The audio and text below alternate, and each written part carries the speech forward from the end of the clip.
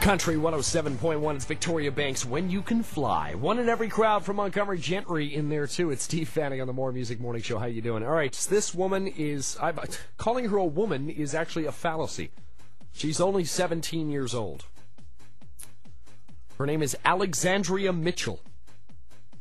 And she joins me on the phone now this morning to discuss exactly what she's going to be involved in December. Alex, good morning.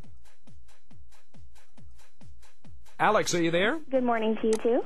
Now, where are you a grade 12 student? Well, I'm a grade 12 student at Abbotsford Collegiate. Now, you were hooked up with me through a mutual friend of ours by the name of Shirley Wilson with Big Brothers and Big Sisters of Abbotsford and Mission and Ridge Meadows. That's correct, yeah. And are you involved in that organization, or do you just know Shirley? Well, I am. Actually, I'm an in-school team mentor with the organization, as well as a board member. Oh, no kidding. Okay. Yeah, it's my second year there. When I was in grade 12, I think I had a paper route.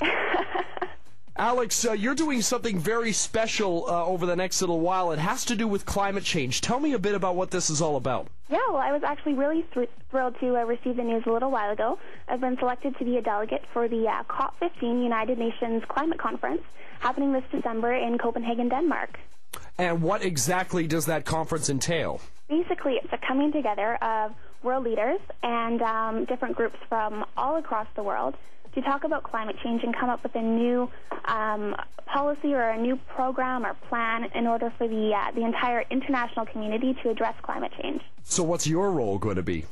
Well, my role is that of a delegate, and I'm going there to try and, well, my goal is to broaden the discussion on climate change, but to really urge the international community as well as my country to take a progressive stance on climate change and try and develop some sort of a program for reducing carbon emissions and affecting some positive environmental change. Is Stephen Harper going to be there? We're hoping so. I think we're expecting for him to be there. I'm hoping he'll come. So now, Alex, I'm sorry if I sound a little bit cynical, but I hear an awful lot about these summits and conferences and symposiums that are held various times throughout the year on various major issues. And to me, whenever I see the footage of it on the news, I always think, oh, well, that's just a free gravy train kind of trip for a bunch of world leaders to spend a time in a foreign country and do a little bit of sightseeing and maybe attend a conference for about 2 hours. Do you think that this conference is actually going to do any good and is actually going to enact any actual change when it comes to climate change? Well, Steve, I think the way you feel is the way that a lot of people throughout Canada and throughout the world feel about these types of events. In my opinion, I think that the coming together of world leaders and everyday people as delegates that have been chosen to attend is going to make a difference in the sense that we can all come together and have some discussions on things.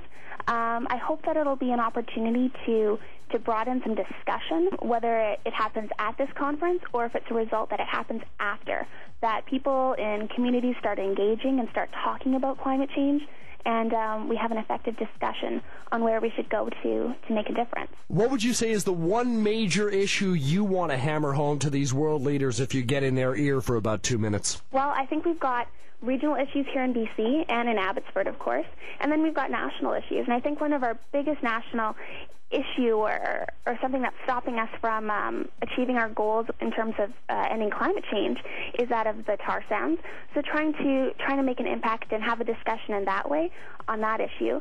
But then there's issues facing, again, BC, things like fish farms that are so important and are also a really, really big issue in Northern Europe. If somebody who is listening, maybe say a grade 9 student at Abbey Collegiate, here's this kind of thing, here's you getting involved, and wants to do the same kind of thing by the time they reach your age, what would be the best advice that you could give them in terms of getting them to, say, a Copenhagen in 2012? That's a great question, and I think when I was in grade 9, I remember thinking that there was never any possibility that I would ever get to go to a United Nations conference, in grade 12. That I'd never thought of that as something that was within my reach.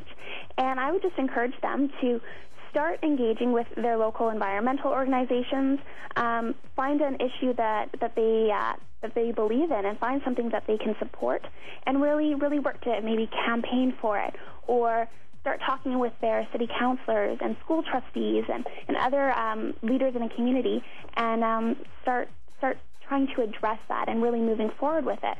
I think that if we believe that we can work for something and we can try and achieve it, then I think that they have all capability of doing so. So. What's your plan after graduation in June? Well, I'm not sure yet. I think my plan is to head into commerce or political sciences, either at the University of BC or Alberta or Ottawa. We're trying to figure that out right now.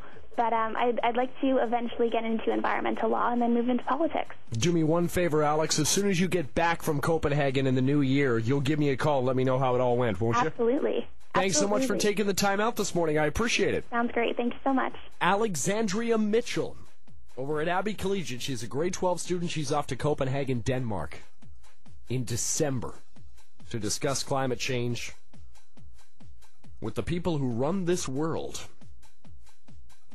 Not bad for a grade 12 student, I gotta tell you. I'm pretty impressed. Back in just a second, we're with Lady Antebellum and Alabama before 9. I know this sounds weird,